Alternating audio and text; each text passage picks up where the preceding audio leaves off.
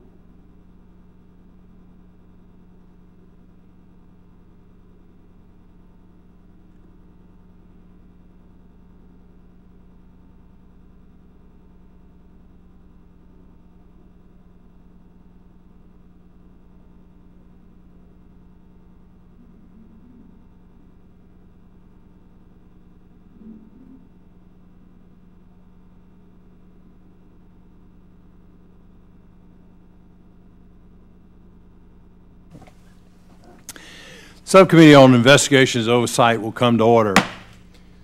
Good afternoon, everyone. I appreciate everybody's patience. We just had a little nasty thing that we had to do called voting on the floor. So I appreciate y'all's patience to the beginning of this hearing. But I welcome y'all to the hearing entitled NASA Cybersecurity, an examination of the agency's information security. You'll find in front of you packets containing our witness panel's written testimony, their biographies, and truth and testimony disclosures. I want to welcome our witnesses here today. And to begin with, I'll recognize myself for 5 minutes for an opening statement. The topic of cybersecurity is certainly hot these days. As Washington debates the government's appropriate role in private sector cybersecurity activities, we should remember that the government is already responsible for securing its own networks and information, a task that is executed with mixed successes. While the defense and intelligence communities take great steps to protect data and operations from theft and corruption, oftentimes civil agencies are not as vigilant. In many instances, this is for good reason. Transparency, coordination, and collaboration are core values of an effective government, particularly as it involves scientific agencies. Openness, however, does not come without risk. Many of the technologies developed and utilized by NASA are just as useful for military purposes as they are for civilian space applications. While our nation's defense and intelligence communities guard their front door and prevent network intrusions that could steal or corrupt sensitive information, NASA could essentially become an unlocked backdoor without persistent vigilance. Information security concerns at NASA are not limited to non-proliferation. There's a serious economic competitiveness aspect as well. The loss or theft of NASA technologies could compromise U.S. innovation and curtail significant future commercial activities that bolster our economy. In order to ensure that NASA does not become the weak underbelly that allows enemies and competitors to access sensitive technologies, we have to make sure that NASA has the necessary authorities to protect that information. The NASA Office of the Inspector General has monitored the agency's cybersecurity for over a decade, issuing dozens of reports and recommendations. To NASA's credit, they have taken action to address these recommendations in a timely fashion by clarifying the role of the Headquarters Chief Information Officer, realigning the agency's other CIOs under that office, setting up the Security Operations Center, or SOC, and improving integration and visibility. Despite this progress, the threat to NASA's information security is persistent and ever-changing. Unless NASA is able to continuously innovate and adapt, their data, systems, and operations will continue to be endangered. These are not simply bureaucratic matters that have no real-world impact or theoretical possibilities with little chance of occurring. As the Inspector General points out in his testimony, NASA has experienced 5,408 computer security incidents in 2010 and 2011. That's a bunch. These intrusions resulted in the installation of malicious software or unauthorized access, which caused significant disruptions to mission operations, the theft of export control data and technologies, and cost the agency more than $7 million. Just last year, the theft of an encrypted NASA laptop resulted in the loss of algorithms used to command and control the International Space Station. Similarly, the U.S.-China Economic and Security Review Commission recently noted in its annual report to Congress that the Terra and Landsat 7 satellites have, quote, have each experienced at least 2 separate instances of interference apparently consistent with cyber activities against their command and control systems, unquote. The fact that NASA is a high-profile target should come as no surprise. What is astonishing, however, is the fact that they are such a big target. NASA manages approximately 3,400 individual websites. For context, there are approximately 4,000 websites throughout the rest of the government. Simply surveying this attack profile is a challenge, but defending it presents even more difficulties. Adding to this complexity are differing security profiles for NASA's centers, mission directorates, and institutional capabilities. Despite the challenge, it is still imperative that NASA conduct a thorough agency-wide risk assessment and develop a corresponding mitigation strategy in a timely fashion as recommended by the NASA IG last March. I look forward to our witnesses' testimony and hope that we can all work together to ensure that our nation's space agency can securely support and appropriately protect cutting-edge research, collaborative science, and mission operations. Now I recognize Ranking Member Tonko from New York for his opening statement for 5 minutes. Thank you, Mr. Chair, and thank you to our two witnesses, to our Chief Information Officer, Curitin, and to our Inspector General Martin. Thank you for joining us. I want to thank you, Mr. Chair, for calling this hearing, and again extend a welcome to our two distinguished witnesses this afternoon. Inspector General Martin has been getting high marks for the work of his office, and Ms. Curitin should be congratulated for being willing to take on a tough job that the country needs to see done well. Twice in 2008 on Earth observation satellite, managed by NASA's Goddard Space Flight Center experienced several minutes of interference that prevented NASA from communicating with the spacecraft. The events were indicative of an international cyber attack, and the techniques were used, and I quote, consistent with authoritative Chinese military writings, according to a report by the U.S.-China Economic and Security Review Commission. The report did not attribute the specific instances against the NASA satellites to China, but the implications were clear. NASA's spacecraft may be vulnerable to acts of cyber attack.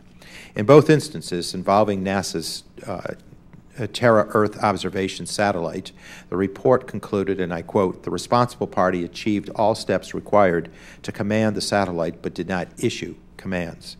Cyber attacks against NASA are nothing new. Over the past decade, both American citizens and foreign nationals have penetrated the agency's cyber defenses, installed malicious software, and stolen scientific, security, and other data. These threats have come from foreign nationals in China, Great Britain, Italy, Nigeria, Portugal, Romania, Russia, Turkey, and Estonia. Just last month, a Romanian national who had allegedly hacked into a NASA computer server and posted sensitive satellite data he acquired online was arrested by Romanian officials. Last November, the NASA Office of Inspector General, along with the FBI, announced charges against 6 Estonian nationals and 1 Russian national. They infected NASA and other computers with malware that alerted the settings of more than 4 million infected computers, sending Internet searches on them to specific websites, generating more than $14 million in fraudulent advertising fees for the cyber criminals. The number of potential threats is expanding rapidly. A recent Cisco Systems study found that there were an estimated 12.5 billion electronic devices capable of connecting to the Internet in 2010. This number will increase to approximately 25 billion in 2015 and an astounding 50 billion by 2020. Given this continued expansion of the computer communications networks, organizations such as NASA will face a digital battlefield of constantly evolving points of attack and new efforts to exploit weaknesses. The challenge in successfully addressing cybersecurity issues is particularly difficult at NASA. NASA owns a little less than a half of the United States government's non-defense websites. There are approximately 3,400 NASA-controlled websites, and nearly 1,600 of these are linked to the outside world. There are an estimated 176,000 individual IP addresses assigned to NASA's IT systems and IT networks. NASA also possesses more than 120,000 computer or related devices located at its centers and facilities that are connected to the agency's IT networks. This huge system of nodes and networks presents enormous IT security challenges and potential IT vulnerabilities to the agency. Over the past 2 years, NASA reported more than 5,400 computer security intrusions that resulted in the installation of malicious software or unauthorized access to NASA's computer systems. These cyber threats pose unique safety and security concerns to NASA. NASA's IT systems control spacecraft, including the Hubble Space Telescope and International Space Station. They collect and process scientific data and contain records on a wide array of technologically sophisticated intellectual property. These are all attractive targets for cyber attack. Yet NASA cannot just take their systems off the Internet to make them secure because they connect its thousands of scientists, engineers, and other employees around the country to each other, and they connect NASA's human and information resources to the rest of the world. Unfortunately, NASA has a poor history of addressing cybersecurity threats. Insufficient efforts have been made in the past to take appropriate actions to confront and correct internal agency deficiencies. For example, the IG has reinvestigated cyber-related issues it had identified in prior reports only to find the original weaknesses still uncorrected. These failures over time have exacerbated the agency's vulnerabilities. They certainly complicate efforts by the new leadership at NASA to address cybersecurity quickly and effectively. NASA's IG has found that the agency does not have an IT security configuration baseline across the agency. In other words, it is unclear what NASA's IT security is supposed to look like because there is no diagram of what it does look like. In addition, the IG has found that the agency's vulnerability management practices have drastically underestimated the cybersecurity threats and vulnerabilities NASA faces, and the agency lacks a complete, up-to-date inventory of all of its IT components. Clearly, it is easier to protect your home from a potential intruder if you know how many doors you have and where they are located. NASA does not appear to possess an accurate blueprint of its own house's IT infrastructure. Without that, NASA cannot ensure that every potential gateway into the agency is monitored and effectively protected. My comments are not specifically directed at NASA's Office of the Chief Information Officer or Ms. Curitin, NASA's Chief Information Officer, who is testifying before us today. In fact, I hope my statement makes clear that I believe the problems with cybersecurity at NASA are many years in the making, and Ms. Curitin has had limited time to set things right. I'm also aware that the CIO at NASA has limited authority to impose cybersecurity solutions across the entire NASA enterprise of contractors, centers, and mission directorates. There seems to be a gap between the scope of your responsibility and the scope of your authority. NASA's IT vulnerabilities must be identified and closed. Speed is critical in this context. If there are institutional or financial stumbling blocks that stand in the way of completing these critical tasks, then I hope our witnesses will provide constructive suggestions to address them. The committee is prepared to work with NASA to help close these gaps. I believe this is an important subject, and I look forward to hearing from our witnesses. And thank you, Mr. Chair.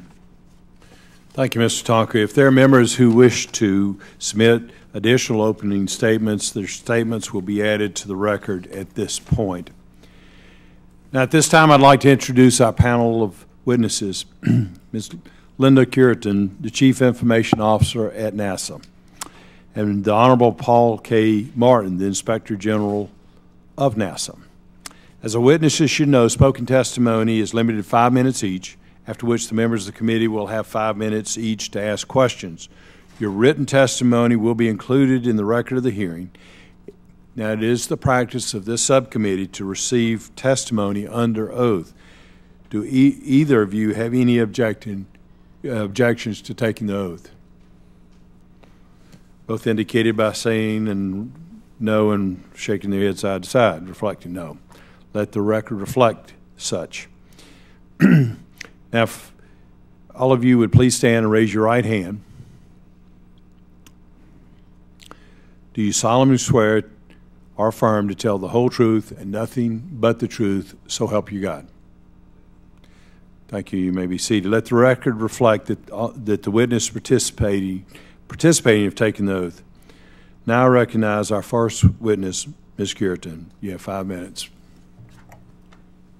Chairman Brown and members of the subcommittee, thank you for the opportunity to appear before you to discuss the state of information technology security at NASA.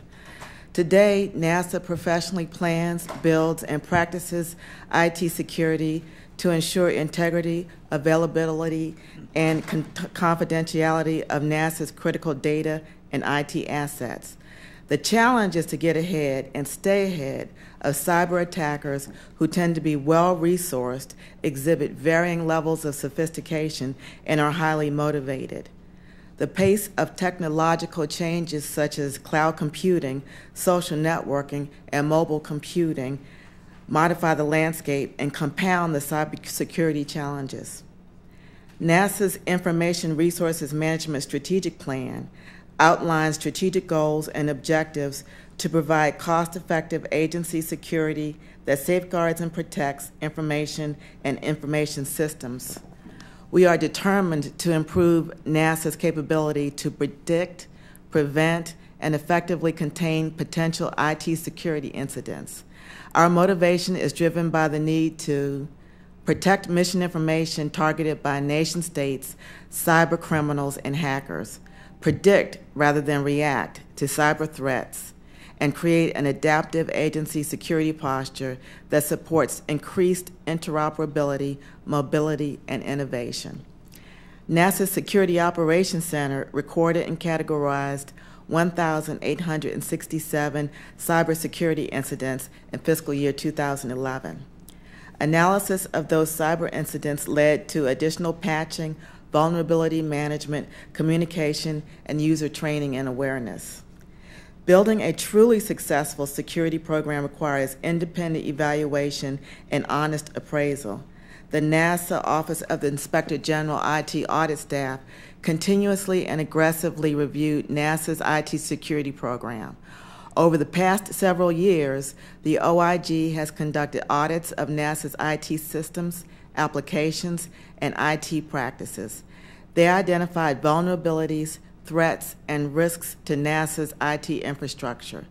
In their last semi-annual report to Congress, the OIG noted 37 open IT security audit recommendations calling for NASA to identify Internet-accessible computers on mission networks, conduct security assessments of mission networks, mitigate risks on mission networks, implement continuous monitoring across the IT infrastructure, improve vulnerability scanning, reduce network vulnerabilities, improve asset management, improve configuration management, update policies and procedures.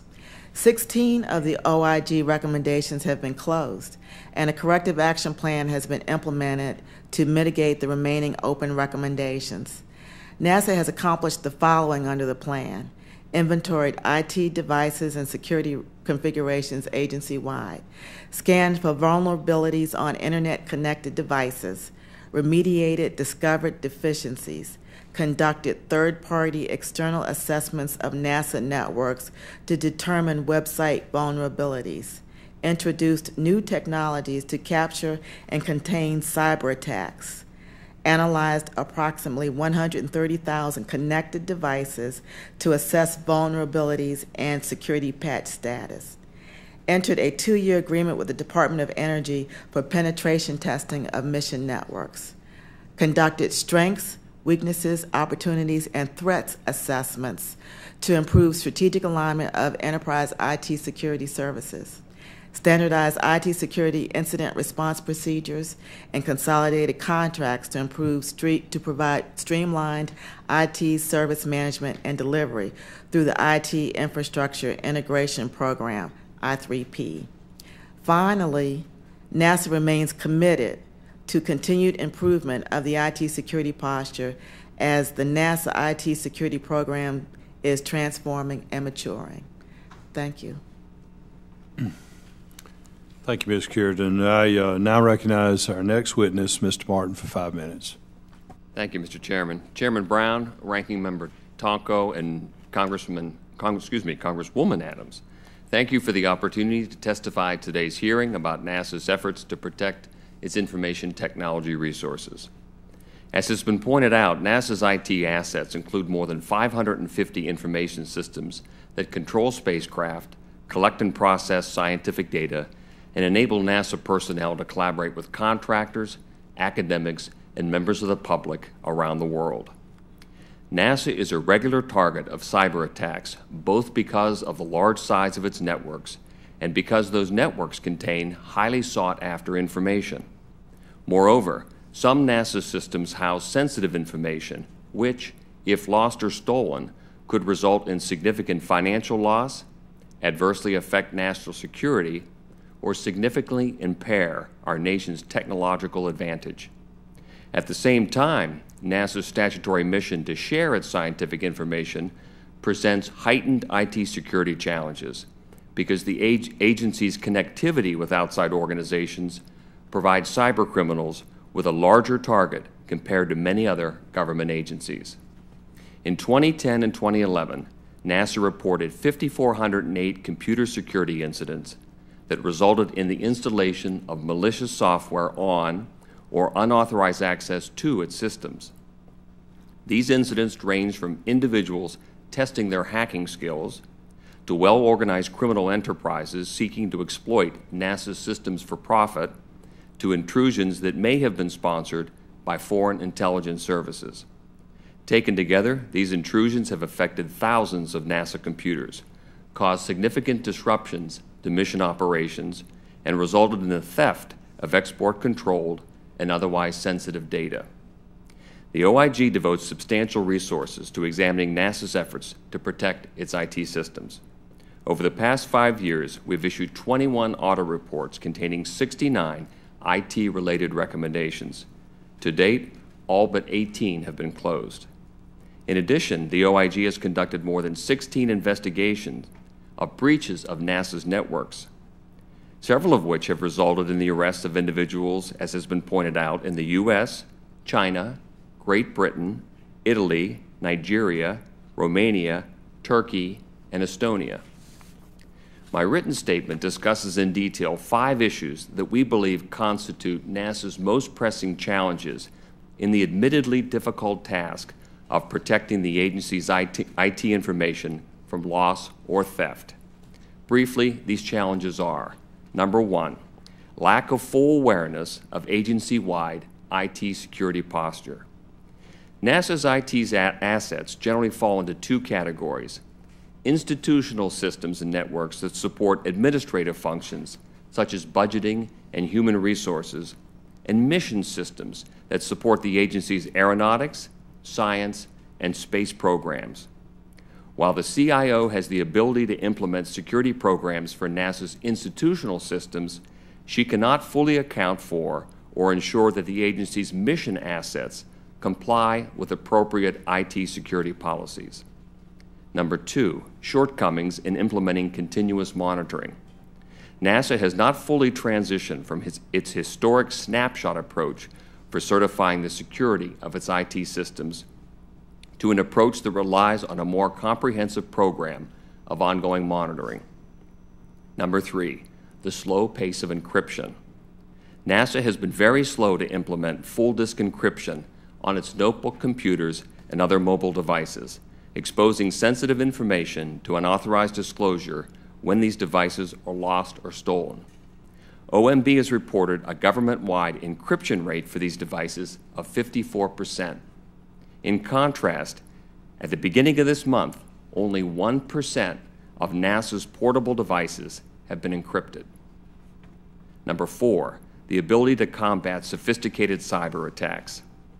Increasingly, NASA has become a target of a sophisticated form of cyber attack known as an Advanced Persistent Threat, or APT.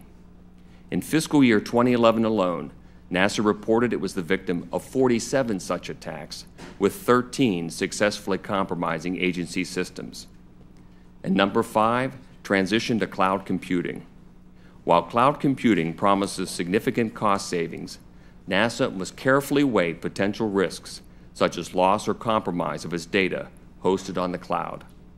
This concludes my remarks. I'd be pleased to answer any questions. Thank you, Mr. Martin. You're dead on exactly 5 minutes. I appreciate that. And Mr. Cureton, you were great too. So I appreciate y'all's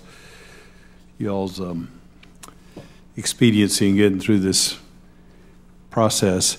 I thank y'all for your testimony. Reminding committee members that committee rules limit member questions to 5 minutes per round of questions. I'm going to defer the normal chairs starting the round of questions. I'm going to recognize Ms. Adams because she has a meeting to go to. So, Ms. Adams, you're recognized for 5 minutes. Thank you, Mr. Chairman. Mr. Martin, and you referenced in your testimony a 2010 audit where you discovered only 24% of Mission Network computers were monitored for critical software patches, and only 62% were monitored for technical vulnerabilities. Additionally, you mentioned that only 1%, again, of NASA's portable devices and laptops are encrypted. Is this negligence by the CIO's office, or is there another explanation as to why this is not being done? I think you'd have to, I don't think it's negligence by the Office of the CIO, and you can ask the CIO that question. It's disturbing. Certainly the encryption rate of 1% is very disturbing because, as we've discussed here, NASA's mobile computing devices contain sensitive, very sensitive information. Right, and your office discovered in December 2010 that NASA failed to properly sanitize excess shuttle computers and hard drives, and that at least 10 had been released to the public with sensitive data on them. Did you recover any of these improperly released computers, and what has NASA done to ensure this doesn't happen in the future? Again, our auditors during that actually were able, during the conduct of an audit, again, this was not a criminal investigation, but an audit, the auditors caught what was supposed to have been a sanitized hard drive, and we prevented that and gave it back to the agency. They were troubling. There were inconsistent procedures at the 4 NASA centers that we went to for sanitizing excess shuttle equipment, and this was very troubling. Ms. Cureton, according to the IG, between April 2009 and April 2011, NASA reported 48 agency mobile computing devices with sensitive data, and even some including export control and third-party intellectual property on them stolen. How many of these devices were encrypted, and have any of them been recovered? I'm sorry, I don't have the specific details about those devices, but one of the things that we have done is work closely with our desktop service provider to make sure that the devices, such as the laptops and mobile devices, have the appropriate encryption. I mentioned in my opening statement that we recently awarded our IT infrastructure programs I3P, and the key critical contract and program that needed to do that was awarded in December. We have developed a plan for accelerating our encryption of devices, and we have prioritized encryption of laptop and other mobile devices. How many of the 5,400 attacks against NASA in the last 2 years have originated from those devices or information that was available on those devices? Do you know? I don't have the exact number, but generally most of the attacks are sourced through our websites and vulnerabilities through there. With the large number of websites that we do have, it creates a large attack surface where attackers can easily get in and exploit things if they're not appropriately protected. So our biggest risk is the websites, and the mobile devices do not represent a significant amount of risk in terms of what we've seen. Has the NASA's relationships with contractors and other third parties been affected by the lack of security by what we're hearing today? Excuse me, has it been effective or affected? We work closely with our industry partners. We work through organizations like the American Council of Technology, the Information Advisory Council, and another organization called the Cyberspace Intelligence Association, or Cyber Fajitas and Margaritas. And we work through them so we have a safe forum for exchanging information and getting information flowing freely between industry partners about what we can do to jointly protect our common threats. So you are in constant contact and conversation with those contractors and third parties, because I would think they would be concerned about their information intellectual property being stolen.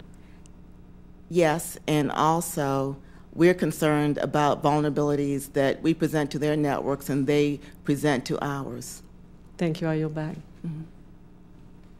Thank you, Ms. Adams. Now recognize Mr. Tonko for 5 minutes. Thank you, Mr. Chair. Mr. Martin, you've suggested that NASA may not gain full control of its IT security problems until the CIO's office has the authority to ensure IT security policies are enforced across the entire agency. Would you please expand on how the CIO's authority is limited and why that raises hurdles to effective cybersecurity? Certainly. I'm not sure the word authority, I'm not sure we use the authority. I think the CIO, under certainly the Klinger-Cohen Act and any NASA policies, has the authority. She does not have the operational control, as I indicated in my opening remarks, over the mission networks at NASA. And frankly, that's where we're seeing the bulk of the attacks coming from, are the mission networks that are in the control of the mission directorates or based at the centers.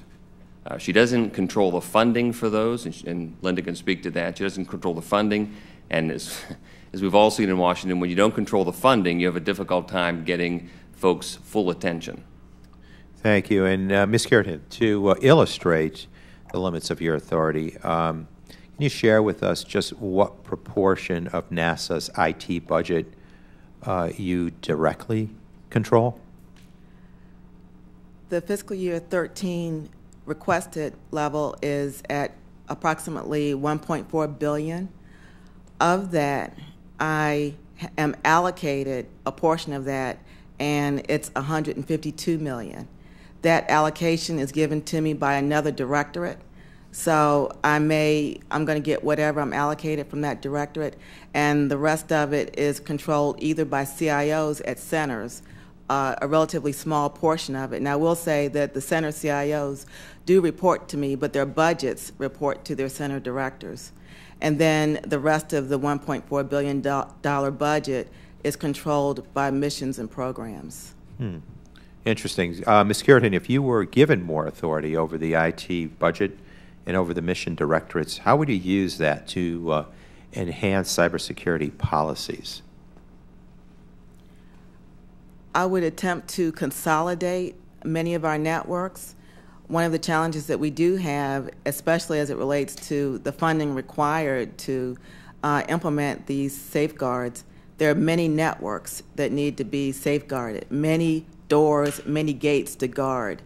And there needs to be a consolidation of the local area networks that exist at the agency so that safeguarding these networks is a more practical effort. So I would definitely do that. I would prioritize on addressing the vulnerabilities and risks that exist on our networks, and then finally address the proliferation of websites to the extent that it makes it difficult for us to secure our networks. There's a strong need for NASA to have networks and internet technologies to collaborate and share information with our partners. But in looking at some of the innovative abilities, the innovative solutions that exist now, there are more modern ways to securely collaborate with partners and still accomplish our mission. And that ought to be, I would think, a high priority within the operations that you serve. Correct. Absent more authority, how can you assure us that you can build a bulletproof cybersecurity program for NASA? I'm committed to work diligently with the goals that I've set before the administrator. I have a very, very capable IT security staff, my deputy CIO for IT security. We work closely as we can with missions. We work to build credibility, to communicate, to improve user awareness. We continue to do those things and continue to attempt to make progress in breaking down some of the barriers while closing some of the loopholes that we do have. Thank you. And Mr. Martin, do you believe cybersecurity can be effectively established at NASA absent consolidation of authority? By consolidation of authority, but there needs to be a new mindset and a new way to operate. Again, having control solely over the IT security apparatus for just the institutional side of the house is woefully inadequate to securing NASA's very important information. Thank you. Thank you very much, Mr. Chair. I yield back. Thank you, Mr. Tonko. I yield myself 5 minutes now. Last March, the NASA IG issued a report that called for NASA to conduct an agency-wide IT risk assessment. In that report, the CIO committed to developing and implementing a strategy for conducting this risk assessment by August 31st, 2011.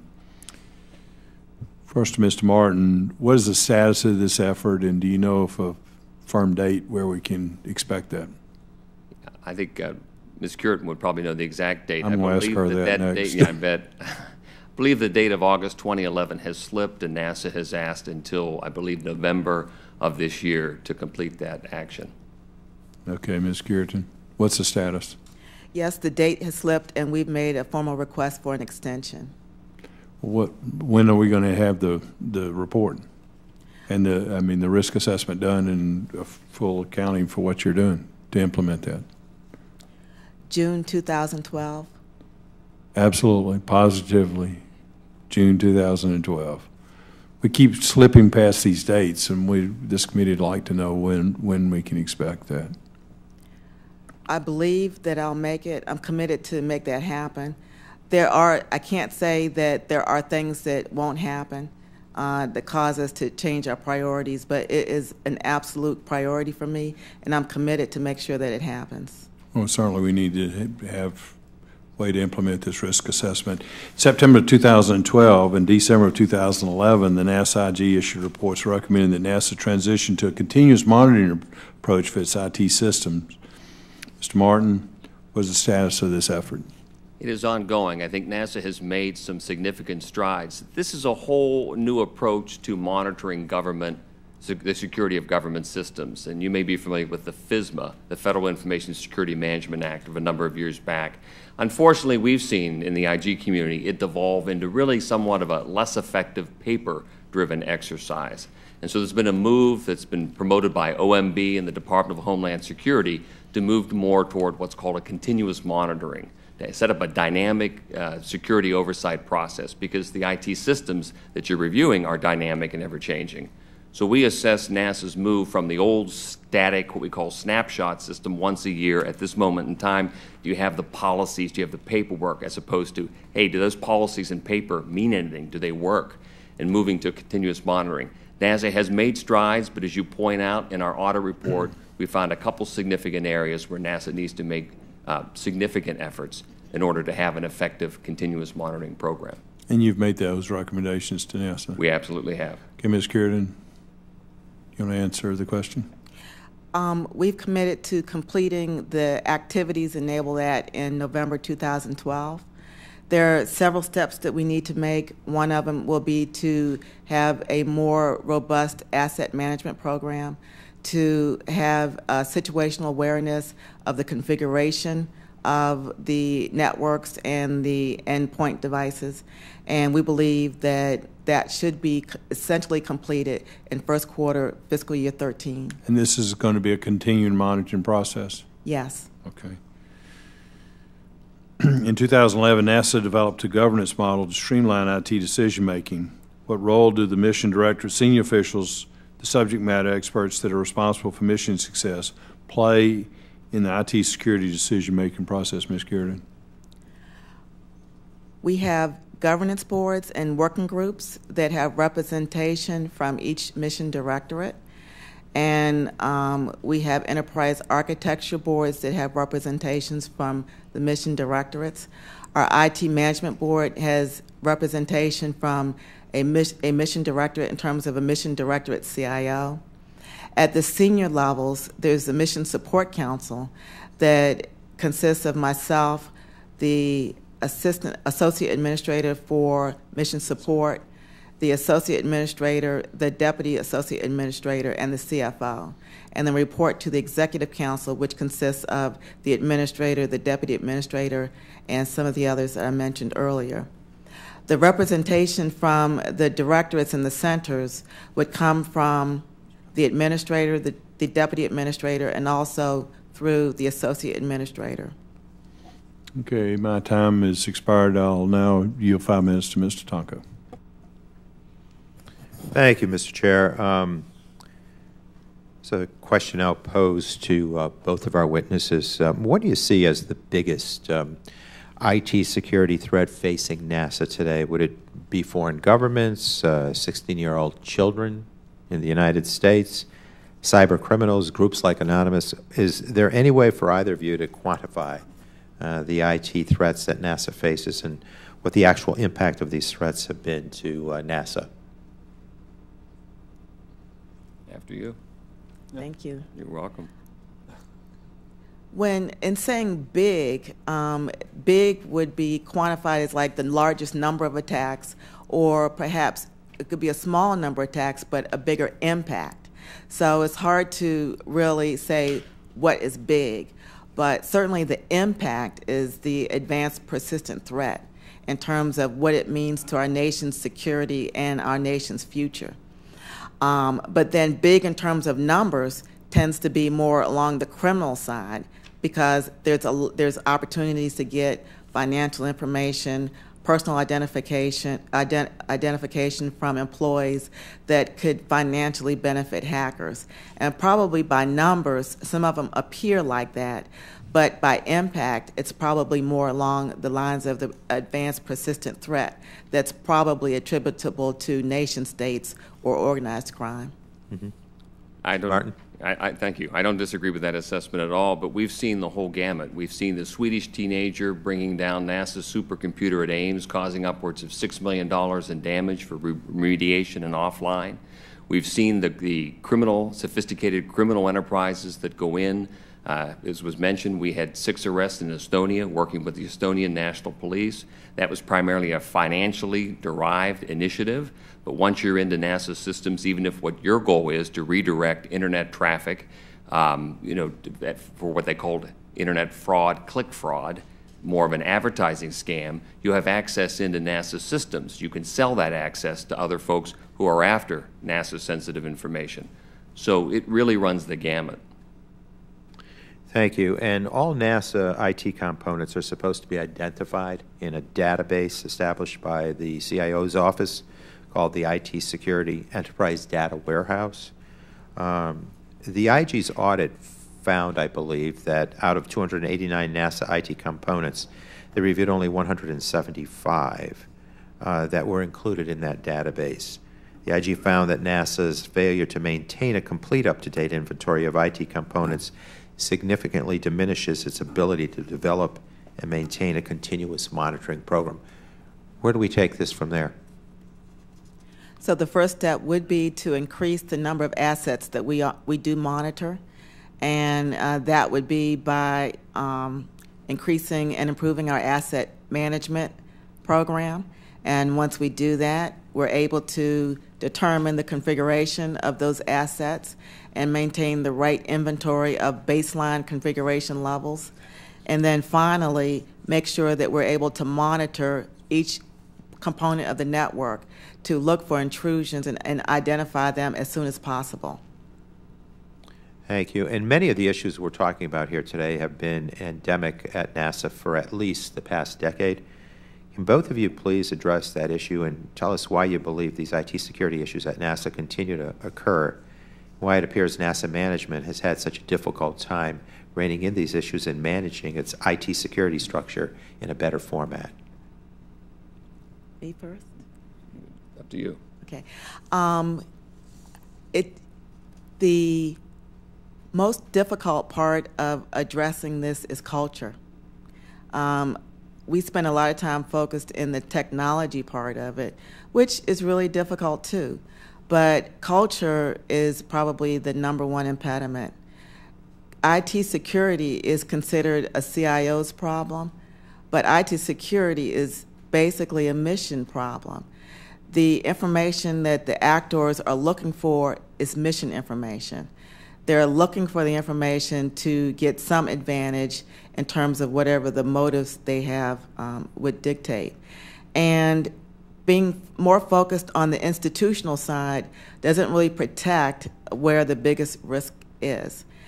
But being able to persuade the mission, the culture of the mission, that they should include a culture of looking at IT security issues is a big challenge, admittedly. And so, as with working through any culture, it takes a long time to do, a long time to build the credibility, to provide the impetus to change, to get critical mass that says, yes, we're going to do it and go forward. And so that process takes a long time, and it has taken a long time. Anything?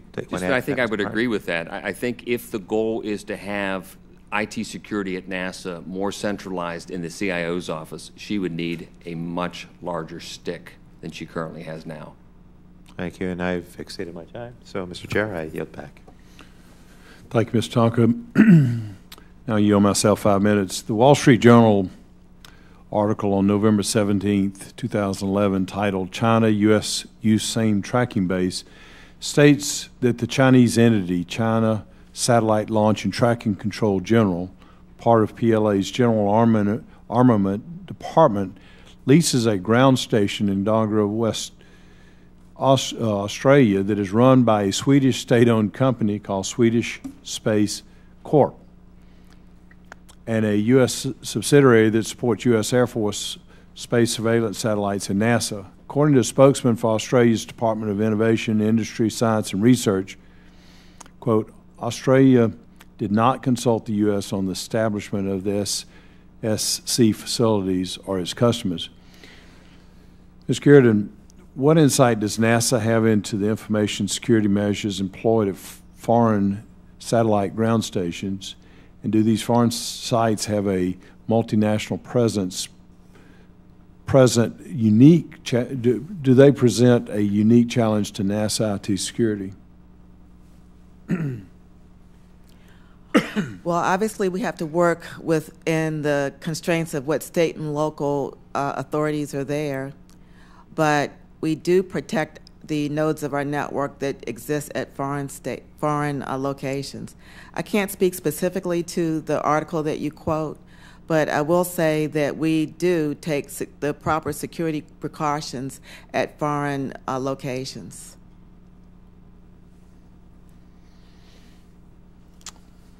Well, this seems just to be kind of a roundabout way of losing our security. And I hope you all look at the presence that these do present, because I think it does present a unique challenge to y'all's security.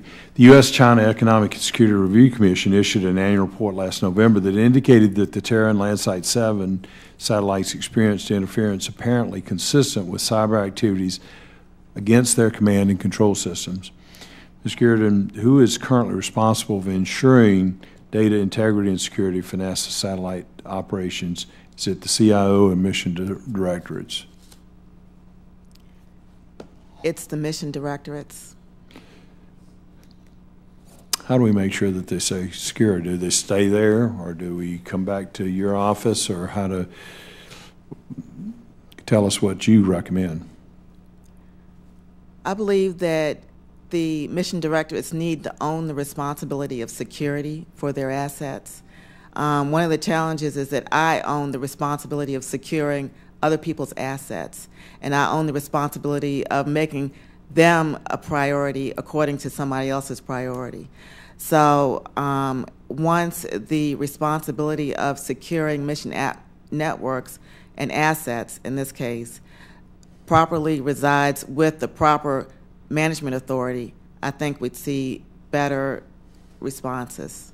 We need to see some better responses across the board as far as I'm concerned. Now, what insight does the CIO have into contractor compliance with NASA IT security standards, and who is responsible for providing contractor information security oversight, Ms. Sheridan? The responsibility would go to the owner of the contract. So if it's in the mission directorate, that's where it would be. Okay, Mr. Martin, do you have any suggestions or thoughts? I think what we do is we audit and we investigate. And because I think this is the fundamental issue facing the IT security at NASA, that is, are we going to have a CIO's office, and what structure would best implement a strong security function at NASA? because we've discussed the limited authority that she has over the institutional side of the house as opposed to the mission side of the house. So we have opened an audit that's going to look at the governance structure that NASA currently employs in its CIO office vis-a-vis its mission directorates to try to find where the best balance of authority and responsibility would be. When will that audit be available for us? We've just begun it. I would think we're probably looking 9 months down the road. Well, please get it to us as quickly as you get it. This committee is very interested in hearing that. NASA has conflicting priorities when it comes to information management. On one hand, it has to protect sensitive information associated with dual use proprietary data from release. But on the other hand, it has to facilitate scientific collaboration, which requires open access and transparency. Ms. Kiernan, how does the CIO manage these competing cultural priorities? One of the key enablers of this is with our I3P infrastructure program. One of the contracts awarded was to SAIC to manage networks. We have many networks at NASA. We have wide area networks, and we have many, many local area networks. So the network service provider will be moving through the agency and assuming operational responsibility over existing networks. That will take some work in terms of working with mission directorates and looking at responsibilities where they're separated and where they're joint. And then once we do that, then we're able to have an awareness of what's out there. Well, thank you, Ms. Kiernan. And Mr. Martin, I thank you all for y'all's testimonies today. This is a huge issue. I see a tremendous vulnerability for a very sensitive underbelly of our own economic security as well as potential defense security through NASA. As I've stated before to both of y'all, cybersecurity is extremely important to me as an individual, and I think it's important to Mr. Tonkin and all of us here on this committee. And I hope that we can find some way to make sure that we have better cybersecurity, IT security within the department, and I'm looking forward to working with both of you as we go forward and helping to develop a better security infrastructure within NASA. Y'all been great. The members of this subcommittee may have additional questions for y'all to answer, and we'll ask for you to respond to those in writing. In fact, I have a number myself that I'll submit to y'all, and I'm sure all of us will probably do so. The record will remain open for 2 weeks for additional comments from members. The witness is excused. I thank y'all very much, and the hearing is now adjourned. Mr. Chair. Thank you, sir. Good questions.